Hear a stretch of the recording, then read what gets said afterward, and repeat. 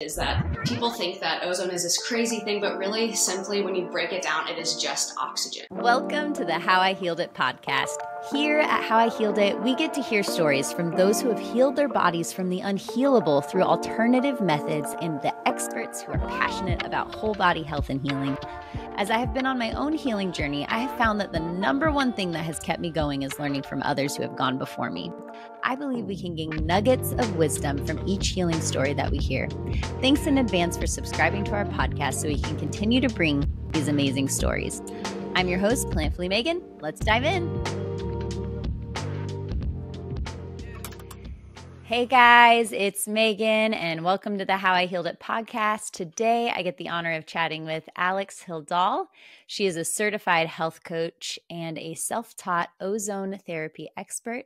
She is passionate about teaching other wellness enthusiasts about ozone therapy. And after years of research and 5 years of using ozone on her own health journey, Alix now teaches others to use different types of ozone therapy safely from the comfort of their own home. I'm so excited today to talk to you, Alix, about ozone. Ozone has been a really interesting topic to me, and it was kind of hard to find different people because I think it is a little bit of I would say it's not a newer therapy. It's actually been around for almost 100 years. So it's a really interesting therapy, but it's not very commonly talked about. And so I was really excited when I found you, and you share a lot on Instagram about the uses of ozone. And I was first introduced to it when my husband and I went to a healing and detox retreat, and they had us doing ozone enemas twice. I think it was like twice a day. And we learned a lot about it there. And then my interest just peaked from that point. There's so many different ways to use ozone. So I would just love for those who are listening who are not familiar with ozone, if we could just lay a foundation of what is ozone therapy, and then would love to hear your story of how you discovered ozone and what you've seen for the benefits in your own health journey using ozone therapy at home. Yeah, awesome. Well, thank you so much for having me on your podcast, Megan. And so basically to start, ozone. So ozone is oxygen. And basically, oxygen molecule is 2 oxygen atoms, and that's a very stable molecule. And then you have ozone, which is 3 oxygen atoms, which makes it a little bit more unstable. So basically, the process of ozone is, and why it's so beneficial in the body, is because it donates that extra oxygen atom. So it helps with oxygenation. It helps to increase delivery of oxygen to the cells, and so many other benefits. But that's basically it, is that people think that ozone is this crazy thing, but really simply when you break it down, it is just oxygen. Okay. And I came to find ozone after getting strep throat. So like 5-ish years ago, I was nannying, and, you know, kids bring back a bunch of sicknesses from school and daycare and all of that. And I got strep from one of the kids that I nannied. And it was around my birthday, which is around the holidays, and I was at home. And my sister, I was bedridden, and my sister had just gotten an ozone machine. I have a twin sister, and she's very adventurous with her health, just like I am. And she had just started using ozone therapy. And she was like, oh my gosh, come down into my room. Like, I will give you some ozone. And I'm like, what the heck is ozone? You know, I see this like tank and a machine, and like I hear the purring of the machine, and I think she was making ozone water at that point. So there's like a tube and water, it's bubbling, and I'm just like, this is interesting. But, you know, I trust my sister. I was desperate to feel better because I wanted to hang out with my family when I'm home, enjoy myself on my birthday. And so she basically showed me how to do ear insufflations, which is infusing a small stream of ozone gas into the ears. And then she showed me how to do a nasal insufflation, which is the same thing. So infusing ozone gas into your nose. And then I also drank ozone water. And this was right before I went to sleep that night. And she was like, you're going to feel better, I'm telling you. And I was like, okay, whatever. Like, we'll see in the morning, you know? And I woke up, and literally almost all of my symptoms were gone. And strep is that like seriously horrible throat, fever. I was literally in bed miserable before the ozone. And then when I woke up, it was considerably better. I like to say I was like a new human. And of course, at that point, I'm like, okay, what is this sorcery?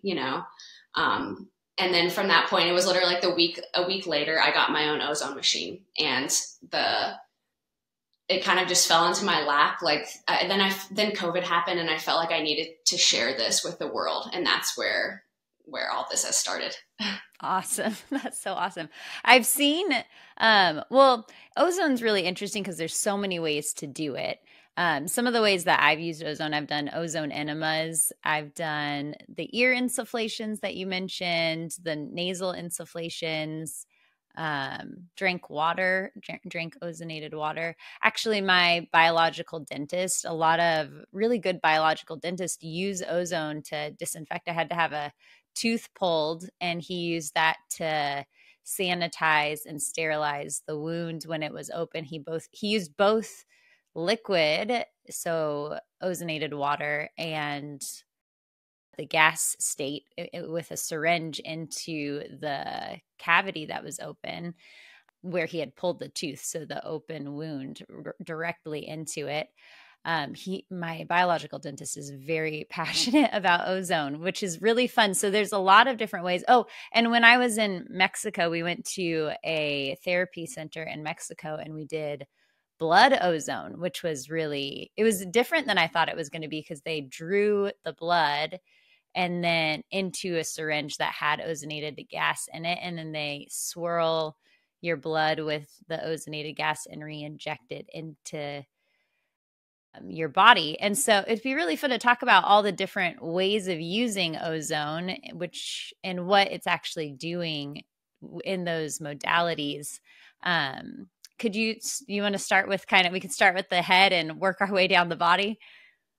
Yeah. So there are so many different ways, like you said, and like how I like to kind of compartmentalize, I guess, is talking about like home ozone treatments, which are considered non-invasive. You can consider them in that way. So basically they're not puncturing the skin. Okay. And then there are invasive treatments that use like IVs or needles, which would puncture the skin, and that would be invasive treatments. So like what you were talking about, the blood ozone, where I like to call it's major autohemotherapy, but I like to call it just IV ozone. And that's where your blood is drawn, infused with ozone gas, and then put back in your body. And that is an invasive treatment that you would get at like a clinic or a doctor's office. I'm very passionate about home ozone therapy and actually doing the treatments on myself and teaching others how to do that for themselves. And if you wanted to start like at the head, so insufflations, and I mentioned this earlier, but ear insufflations and nasal insufflations. So infusing gas into the ears and then the nasal cavity.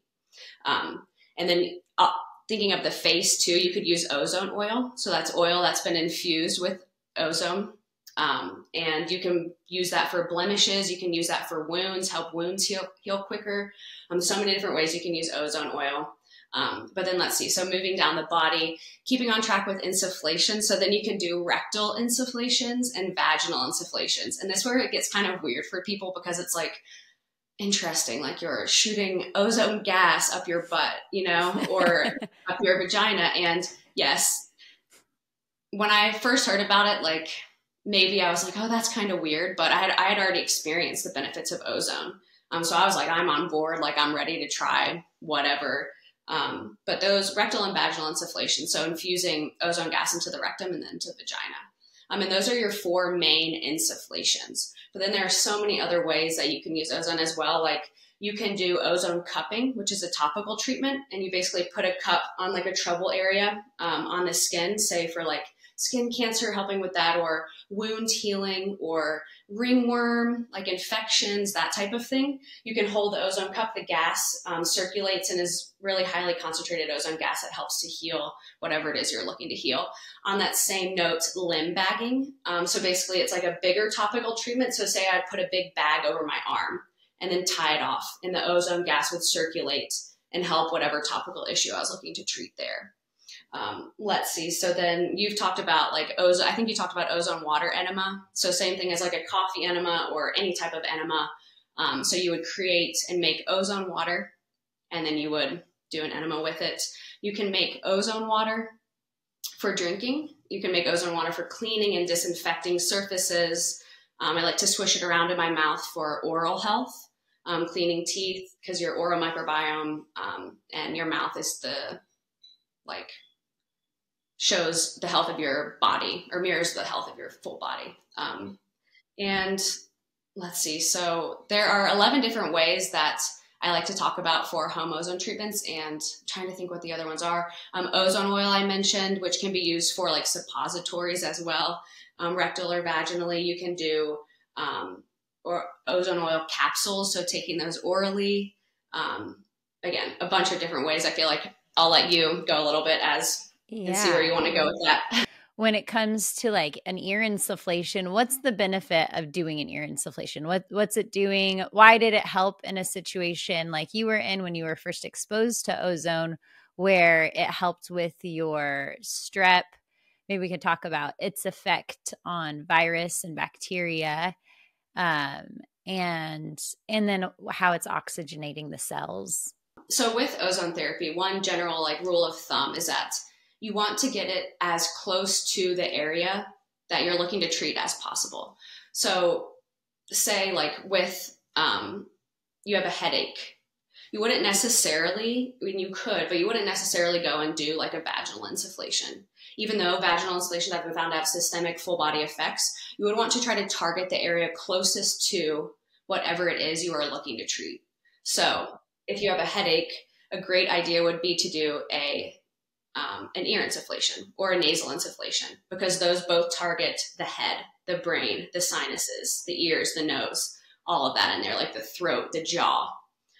So that's one thing to think about. But also, ozone works by killing pathogens. That's one main thing that it's great at, is killing pathogens. So viruses, bacteria, fungi, parasites, that kind of thing. And I actually wrote this quote down just because I love it. And it's by Frank Schallenberger, and he's known as the godfather of ozone. And if you haven't read or are just learning about ozone therapy, I highly recommend reading The Ozone Miracle by Frank Schallenberger. That's a really great one, a great place to start just to learn the beginnings of ozone, and just, I highly recommend it. But he states in that book, actually, I think is where I found this, a microbe has never been found that is resistant to ozone, which is huge. And pathogens do not have the protective antioxidant mechanisms to protect against ozone and oxygen, so like healthy cells do. And that's why it's huge for anything pathogen related. So just in the ears, I'll let you go, and then we can. Yeah, that I think is really interesting, because one of the things that I've gotten into as I've researched the different causes of different diseases, and this is well known even when it comes to, like, let's take cancer, for example.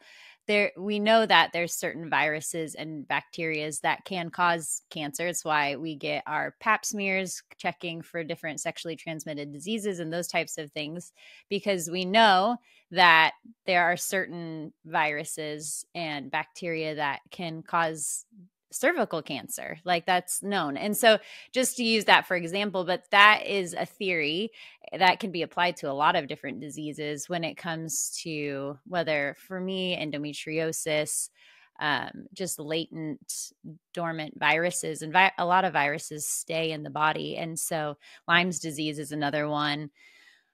So that's why I think that's one of the reasons why you see ozone at a lot of these holistic clinics, because when you're talking about what is the underlying cause, and you'll hear that a lot whenever you're going after like root cause healing, what is the underlying cause of whatever it is you're trying to tackle?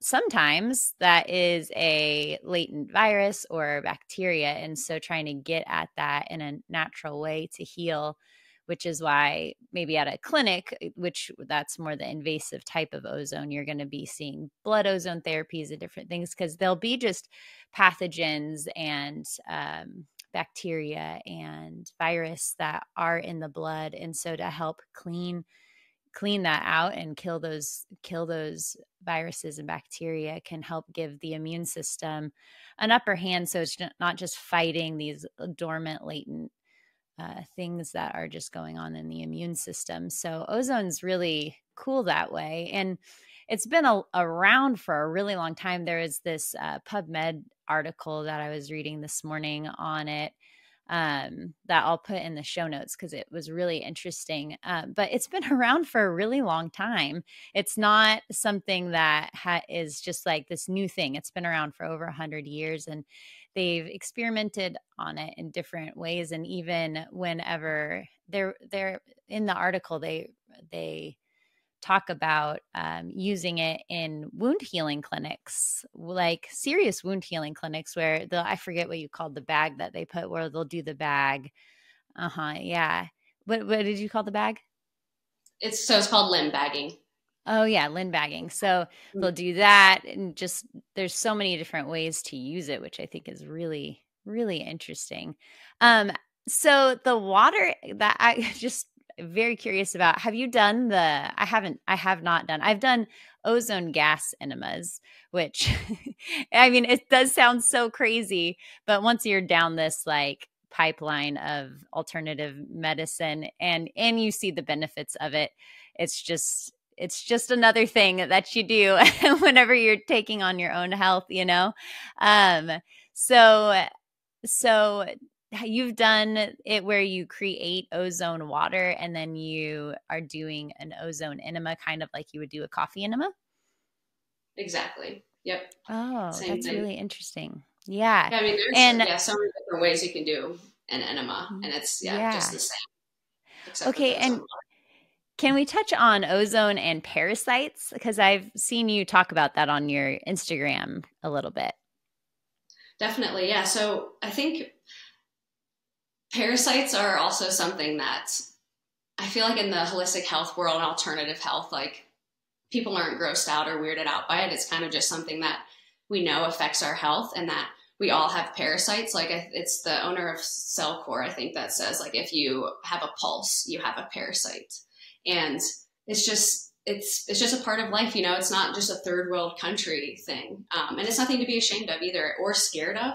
And it's not, I think we can live in harmony with parasites, but it's just when they overburden our bodies, because they're also just living organisms trying to survive, you know?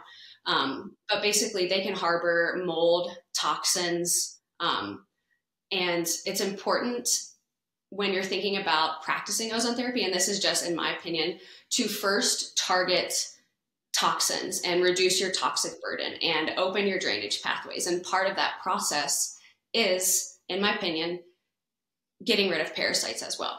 And all of that work that you can do, I call it like the pre-ozone work, and making your body ozone ready is going to set you up for a more successful ozone therapy practice. Because a lot of people talk about like, oh, ozone has all these negative side effects, and ozone made me feel like crap, and ozone this, ozone that. I'm allergic to ozone, which is a loaded thing to say. But in my opinion, I think it is just because their bodies are overburdened. And if you do ozone, it's going to kill off all the pathogens, infections, parasites, all this stuff. And if your body doesn't have a mode or a means to get rid of all that, then you are going to be a toxic mess. And that is going to cause a Herxheimer reaction. So unfavorable symptoms, or like a healing crisis.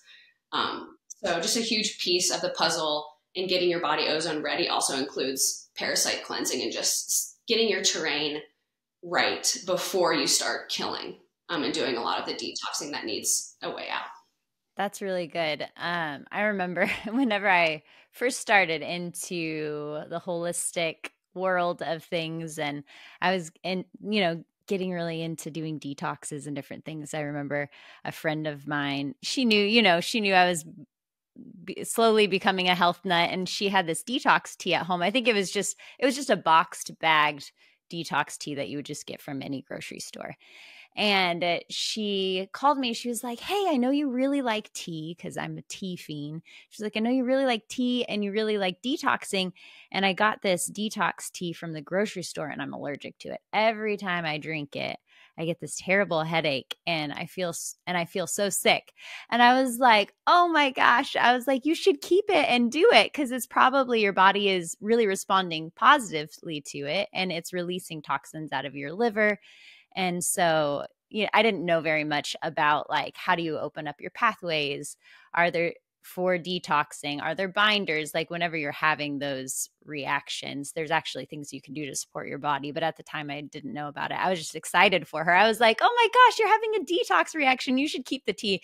She was like, no, I can't keep the tea. I'm having a headache. And I love that you said that, because a lot of times when people find a therapy or anything, that actually happened to me as well. Way before I was even into this health stuff, I think I had just started using essential oils, and I got a bottle of it was called multi-greens, and so it was like barley, alfalfa, and it had some wintergreen or something in it. But every time I would take it, I just felt awful. I was like, oh, this stuff is terrible. I'm not taking this stuff anymore. Now I look back and it's like so clear to me that it was a detox symptom. And so I love that you touched on that, because I think it's really easy for people as they're just starting into a different therapy, or maybe a therapy for the first time. Maybe ozone is their first exposure to be, a detox, then they might have a response to it. And it's really important to be mindful of those things. I'm not just saying just like push through and put yourself in a situation that is not good for you,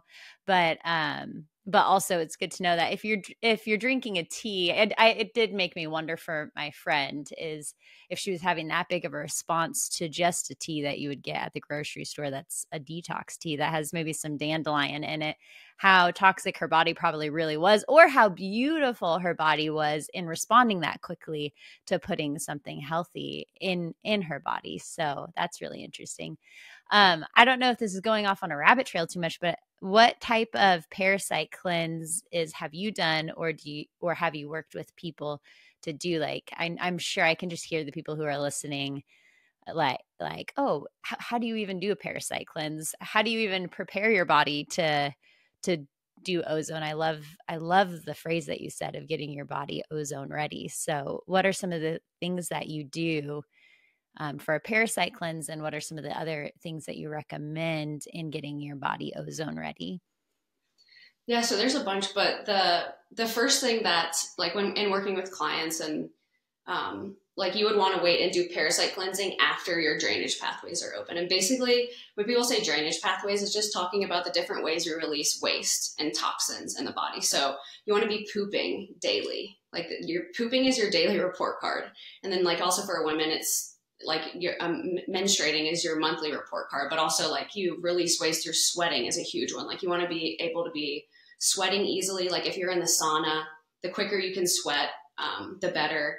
And so those are like ways, or the drainage pathways and ways that our bodies release toxins. But you want to make sure that your drainage pathways are open even before parasite cleansing, because parasites, if you go and kill parasites, they have waste like ammonia and different things.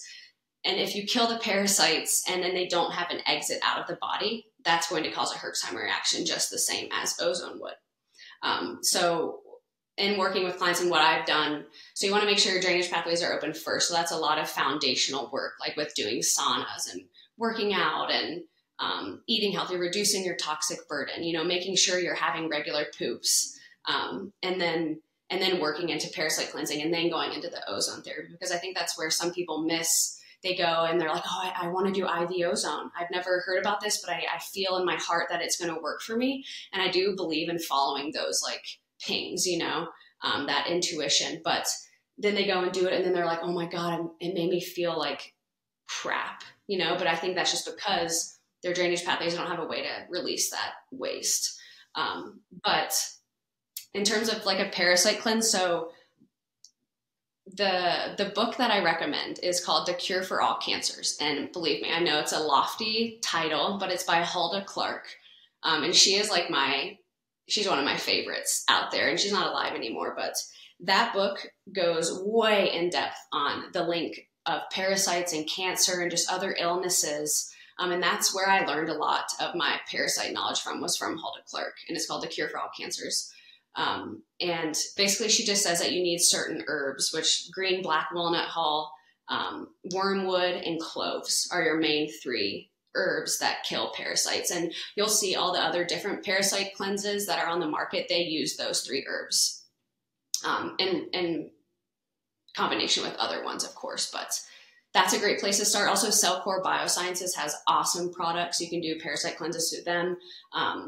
There's one called Parify, by like Rogers Hood, which I like. So there are different ones, but you want to just make sure you have those 3 main herbs. And a good place to start again would just be Hulda Clark's book. Yeah, that's really great. And some wellness practitioners say do a parasite cleanse every year. I don't know that I necessarily agree or disagree with that, but I think it is important to address. And you can even get testing if you're just like, I don't want to just go right out the gate and assume that I have parasites. There's so many different, at-home testing now has gotten so easy to do. There's so many online different things, that different labs and stuff that'll do parasite testing. And I think it was, I don't know how many years ago, gosh, I had done some medical missions trips to Africa, and we worked with a lot of people in villages really far out in the middle of nowhere. And when I came back, I just was not feeling good.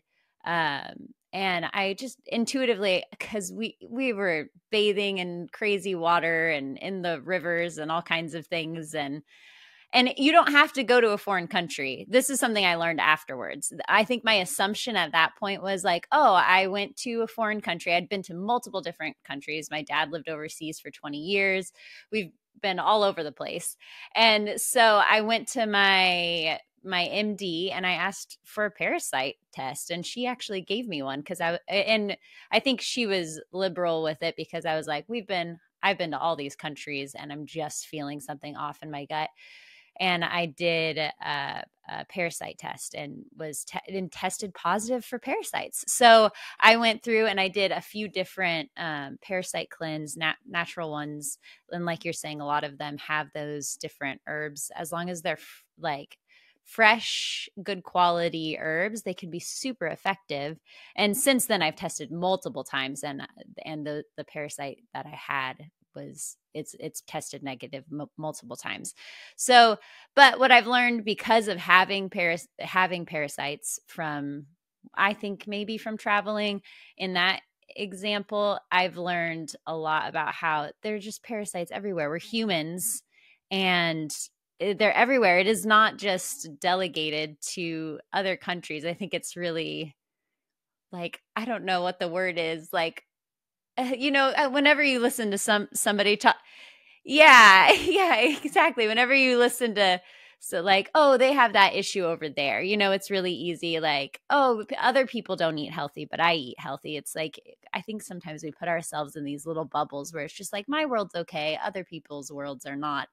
And that's kind of an area where people will do that. And so it's really important to know that just going to a public restroom or going anywhere, that there are parasites around, and it is important to do these cleanses. And yeah, so that's really, did you have a Herxheimer reaction, it's a detox reaction where you're having like those negative symptoms where you're like, you get a headache or you feel nauseous, or did you have any of those detox reactions when you first started into doing detoxes? Not hugely, no. And I was already doing like saunas, and I think my drainage pathways were open. I wasn't hugely into like the detoxing and stuff like I am now with Ozone, but my husband and I did it together. And when we first started parasite cleansing, he experienced really bad depression, which emotional issues are a common Herxheimer reaction. And just looking back on that now, like, yeah, all this stuff does need to be taken seriously, and like, it's really important to have support and make sure that you're taking like the right products and have guidance and that kind of thing, because yeah, I think if somebody like did a parasite cleanse and then got a herx, was feeling that way and didn't have anyone, you know, with them or to talk them through maybe why this is happening and all of that, it can get kind of scary, which is the same thing kind of with ozone therapy in the sense that it can cause these sometimes serious Herxheimer reactions or healing responses, detox responses that someone needs to just at least be aware that that can happen and what is going on, that it's not like ozone is this toxic substance that is like out to get you, you know, it's like it all, yeah, just knowing all of the ins and outs of that before doing any therapy or parasite cleanse or whatever. Yeah. So if you know, when you look into ozone, I think I don't want to say there's a lot of controversy around it because if you read some of the PubMed articles, it's very clear all the benefits and everything that there is. But because it is ozone gas and ozone gas is toxic, can you touch on the dangers of ozone and how to do ozone safely at home? Yeah, so I would say there's kind of controversy, and this is something that I'm really passionate about because so basically ozone is very cost effective, and it is cheap to make, and it cannot be patented because it's oxygen. And so just in a really quick way to say it, there can't be money made off of it for the powers that be, pharma, this and that. So it was a lot more quote unquote mainstream before. And then the American Medical Association was trying to stop competition and all these things. And then in other countries, I think it's used in 20 other countries, like in mainstream things, especially like Germany, Italy, France. But in the United States, it has just tanked. And of course, there are a bunch of people using it and it's amazing and all these things, but it is not mainstream here. And what you will find when you go onto Google and what the FDA says is that ozone is toxic and has no known medical application, which is just kind of like a shame because when you go and type in ozone therapy in Google, you are not going to find the best things first. And in my opinion, that is by design, unfortunately. And because when something works, that is not going to make money for people, for corporations, for those things. So, you're going to find that ozone's toxic and this and that. And on that note, ozone is a hormetic therapy. So it's dose dependent, just like anything else. So something that is good for you in low doses has all these beneficial effects, is not going to be good for you at very high doses. It's kind of like a cold plunge. Like you're going to sit in a cold plunge for 3 to 5 minutes, maybe more. But if you were to sit in a cold plunge for 45 minutes, that's going to start affecting you negatively. Or if you were to drink like 50 gallons of water in one sitting, you know, same thing. Or taking 50 sleeping pills, you know, there's a dose for a reason. You want to take one sleeping pill at night. Just ozone is the same. So you want to make sure you're dosing correctly. And so when you are dosing correctly, that is when it's safe. So it's all about the proper means of treating your body and at the right doses. Or else when you go way too much with it, yes, it can cause negative effects. And like you don't want to breathe ozone. And I have my thoughts on this as well, but you don't want to breathe high concentrations of ozone because your lungs do not have the buffering capacity, the antioxidants, to protect against damage. So really there are a bunch of different ways we can go here. Yeah. Really good. Any way you want to go is interesting. Ozone is also just where it's found in nature it's found in places like after a lightning storm, there's higher concentrations of ozone in the atmosphere. When I lived in Texas, it was always so lovely to go outside after lightning storm because you could just feel that like magnetic energy in the air. And now I know some of that has to do with the increase of ozone and I think ozone, well, it does have a negative connotation because you hear a lot about that when it's like, oh, the ozone layer is thinning. And do you have a correlation to that and ozone at all, or any thoughts on that in ozone? Well, what other people see too is when you're looking up ozone is that it's smog. And ozone is not smog. there is ozone in smog, but that's basically Mother Nature's way of cleaning up the man-made mess. Like you can't trick nature. But basically ozone is easier to measure for the environmental scientists. So they measure the ozone in the air with all the smog. And then basically that became one and the same, that ozone is smog. When really it's all the other things that are affecting you negatively in pollution. So then people That's are really saying, interesting. yeah, so it's like, why would you put smog like up your butt, this and that? It's different. And I'll tell you why, because medical ozone is made with a pure oxygen source. So in my case, I use an oxygen tank, which is around 99% pure oxygen.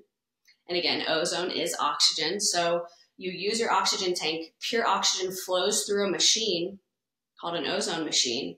And in that machine, it's introduced to electricity, kind of like you were talking about with the lightning. And in that machine, then the ozone flows through, it's introduced to electricity, and ozone is made. And that is how medical ozone is made for, say, insufflations or whatever treatment you want to do. And medical ozone is different than the ozone that you're going to find in smog. And yeah, so it's just completely different. And I think it's to the benefit of the people that maybe are kind of boo-hooing ozone and creating this fear because it actually does work. But then people are just so nervous about ozone, and it's really, these barriers are super high and wide to get around for people to understand, like, why the heck are you using ozone in your body in these ways? One of the things that you had touched on was ozone oil. That's not something I've ever done. And you said, you can basically ozonate oil of your choice and then put it on your skin. Are there anti-aging benefits to that? I would imagine if it's, it's oxygen, putting it on your skin. What does your practice look like when it comes to ozone oil? So I always say that ozone oil, I don't know if you have ever seen My Big Fat Greek Wedding. It's like an older movie. But the grandpa uses, or whoever it was, uses Windex. And he's like, oh, use Windex on this, use Windex on that. And so ozone oil is my Windex. I always have, but a non-toxic, healthy version of Windex. So I always have Windex. I don't use Windex, but I use ozone oil. And in so many different ways, and like literally just right here. So I just got a new ozone machine, and I had this. I just posted something on Instagram, but see, these are all different ozone oil products, and like this one is ozonated oil plus CBD, which you can spray on the body to help with like muscles or joints. This one is just regular ozone oil that you can use on your skin topically. This one is organic ozone capsule. So it's ozonated olive oil put into capsules that you can then take orally for digestive issues, gut health, parasites, that kind of thing. And then lastly, this one's ozonated olive oil suppositories. So you can use them vaginally or rectally. So those are just examples of ways that you can use ozone oil. And there are so many different ways. You can even use like an ozone oil suppository on your pet. And there's ozone in veterinary health as well. And like you mentioned earlier, dentistry, but ozone oil is great. And it's for someone that's just learning about ozone therapy, ozone oil would be a great place to start. It doesn't really cause big hertz reactions like, say, a rectal insufflation would when you're just beginning. So like using any of these types of ozone oil forms would be a really cool place to start, and it's not that expensive either. Oh, that's awesome. And is that something that I know with like ozonated water, there is almost an expiration point where you can use it, and then at a certain point it's just basically back to regular, but now very sanitized water, because what we've learned and talked about is that when you ozonate something, it's killing pathogens and bacteria and all the viruses and things that are in that element. And so you have very sanitized water, but the benefits of the oxygen have left it. Does the same thing happen with an oil? So the oil will hold on to the ozone. And what, like a good frame of reference, so I always like to refrigerate my ozone oil. And ozone oil in the refrigerator will last up to 10 years and still be very potent. Yeah. And so it's a great thing to have on hand for anything that comes up. And so if you don't refrigerate it, then ozone oil will last like shelf life of about a year. And still have the potency. But what you were talking about, so like when you're making ozone water, for example, you want to make it and take it because, again, like I said, ozone is just oxygen, except it's 3 atoms of oxygen instead of 2 atoms of oxygen. And basically, after around 30 minutes, ozone will revert back into oxygen. So like you were saying, you would want to drink your ozone water as quickly as possible to get as much uptake of ozone as you can and get the benefits of ozone. After those, if it just sat on a shelf or something for 30 minutes, then the ozone would be out of the water, just back into oxygen, but it would still be a very purified water. Yeah. But in the sense of like ozone water or other treatments, say you wanted to fill up an insufflation bag, which is a way to do an insufflation, then you would want to make sure to use that insufflation bag that's filled with ozone gas within 30 minutes, because as that 30 minutes ticks away, the ozone strength is getting less and less. So yeah, it's just around 30 minutes, ozone will revert back into oxygen. Really cool. Circling back to the insufflations. So ozone, what are the benefits of doing an ozone enema, whether it's water or gas? Enema, what have you seen to be some of the benefits of doing that, or what are some of the reasons in which you would do an ozone enema in either form? Yeah. So, and when you say enema, are you speaking of like ozone water, or are you speaking of like an insufflation with the gas? Either. Okay. So in like the ozone world, so when you say insufflation, that's basically when you're infusing gas. And like I just talked about with an insufflation bag, I should have brought one just so you could see it, but it's basically like a bag that's about this big that you would fill up with ozone. It kind of blows into a little balloon, and then you would attach a catheter onto the end. And then you would put the catheter wherever you want it, so your vagina, your rectum, wherever, and then you would roll and push the ozone gas into your body. And that's called an insufflation. But then you can also do, which is a lot less mainstream, like it's just something that like as an adventurous kind of home ozone user, I was like, why not try making ozone water and then using it as an enema, and it has similar benefits to a coffee enema or, liver detoxification, helps with parasites, and the same as a regular enema. But I was like, why not just try it? And it also gives me great energy afterwards. And I love doing like, say, an ozone water enema to clear the bowels and then doing an insufflation after that. And I have seen some crazy parasites come out, clients and myself, like some wild things. But again, yeah, so that's just the difference between the two. Yeah. So what are some of the reasons why you would do an insufflation? Why would you do a rectal insufflation? So there are multiple reasons why. One of the main reasons I like to do it, so I have been an athlete my whole life. And I love like running and hiking and being active, biking, swimming. And so it increases oxygen in the body and it increases oxygen utilization. So ozone in general, that's basically how well your body is using the oxygen that it's taking in. And so it really is great for cardiovascular endurance, which I love for working out and running and all the things, and really good for parasites, anything to do with that area. So again, like I mentioned earlier, when you're talking about if you have a certain issue, like say you had like prostate cancer. My dad has prostate cancer and I've been trying to get him to do this, but a great thing to do for prostate cancer would be to target the area closest to the prostate. So rectal insufflation would be really good in that instance. And also like the suppositories would be great too, like putting in a suppository, ozone oil suppository at night before bed to target that area. And then I don't want to blabber on, but like different ozone treatments have been found to have either systemic, like full body effects or local effects. And a rectal insufflation has systemic full body effects. So it's going to stimulate your immune system. And vaginal insufflations as well have been found to have systemic effects, which is great as women that we can do that. And vaginal insufflations are even a little bit safer than rectal insufflations, just in the sense of how much ozone gas can go in the body and that kind of thing.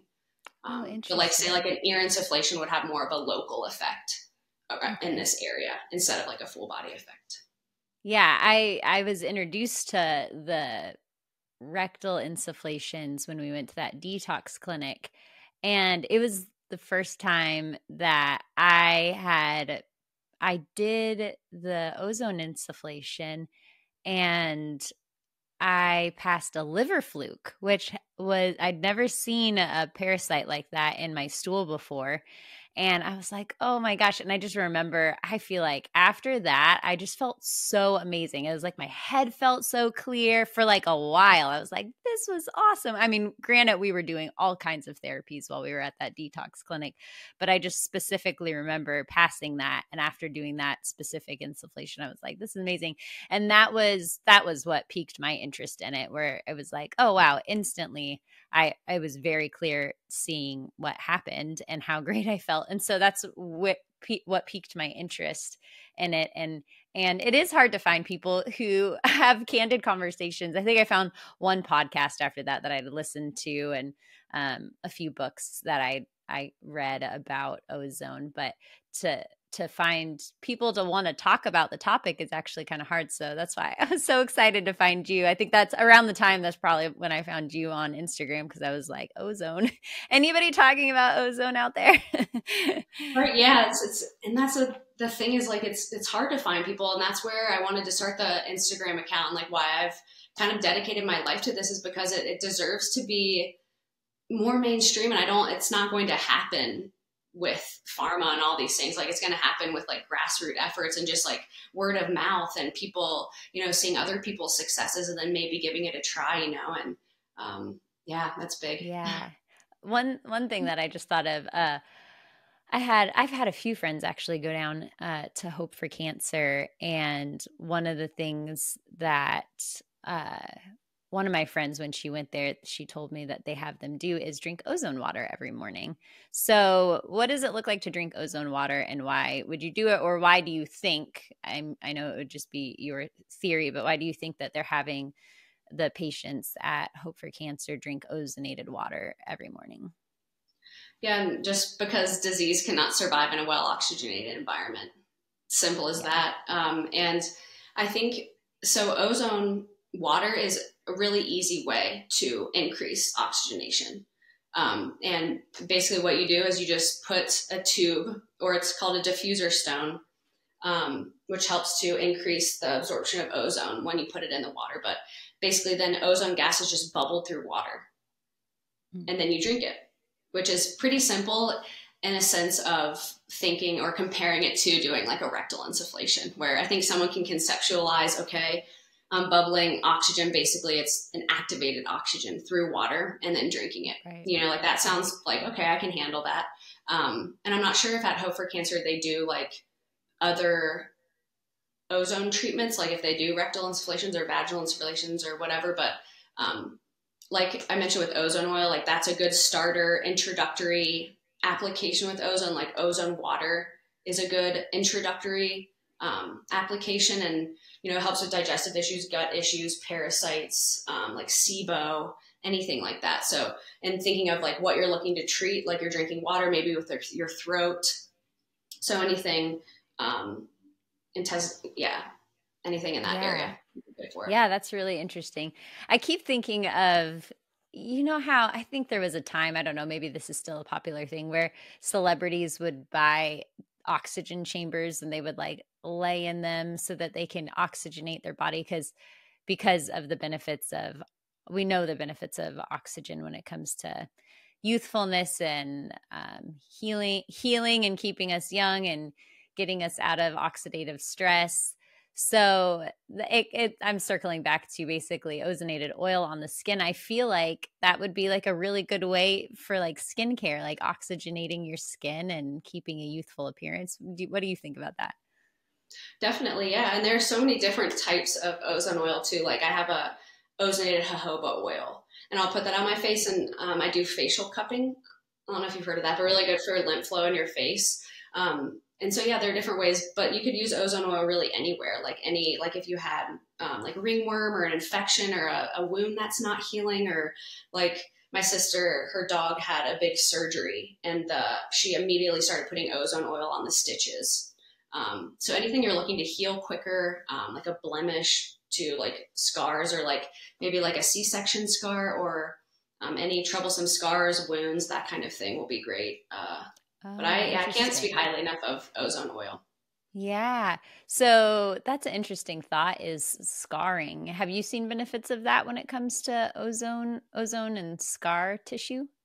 Yeah, so I don't really have any like huge scars, but I have heard of people using it for scars. I mean, it's the perfect use case for them. But in terms of like, I haven't had any big like scarring or anything. But with my sister who used it for her dog, she had stitches, and then the vet was like, I've never seen anything like this before, this quick of healing. And she was like, well, I use ozone oil, and the vet kind of looked like a traditional vet looks at you like, okay, like they don't know. But you can find a vet that does ozone therapy for animals, which is just super cool because you can see it in dentistry, veterinary. It's used for so many different things like in the world. Yeah, that's so awesome. I love it. So cool. Is there any other things we didn't touch on that you feel like would be beneficial for people today? Yeah, I'm just thinking like, if this does sound of interest to you, I just say to keep an open mind, and there's probably a reason why it's of interest. And I think that the most important thing, just when it comes to healing and holistic health and alternative health, like, is to be open to unlearning and be open to relearning. And just because something has been tagged as toxic or unsafe by certain agencies, it doesn't necessarily mean that that's the full story. And that I think it means that you can find the full story for yourself. And it just takes a little bit of exploration and digging and research, but I would just believe in if there's a feeling in your heart that maybe ozone would be helpful for you, like follow that little ping of intuition, Really good. Really, really good. I love that. And where can people find you if they're wanting to pick your brain or are interested in the things that you may offer? What do you offer, and where can they find you? Yeah, so you can find me. The easiest place is on Instagram, and it's at Alix Hildal. So it's ALIXHILDAL. And I'm sure Megan will put that in the show notes as well. And then a good place to start too, I have a free ebook. It's a long ebook that basically walks you through the different types of ozone machines. It walks you a little bit how to get your body ozone ready. So much information there for free, and that's a great place to start as well. And then I'm not currently enrolling, but I do have an online course. So basically it's a self-paced online course that teaches you how to safely and confidently practice home ozone therapy. And if you just follow me on Instagram, you can follow along, and then I'm going to talk about when I'm going to be open for enrollment next. Awesome. I love it. That's so great. Well, Alix, it was so great having you on, and thanks so much to those who are listening. If you have enjoyed this podcast and would like to hear more healing stories and expert interviews, please be sure to subscribe to our channel. Until next time.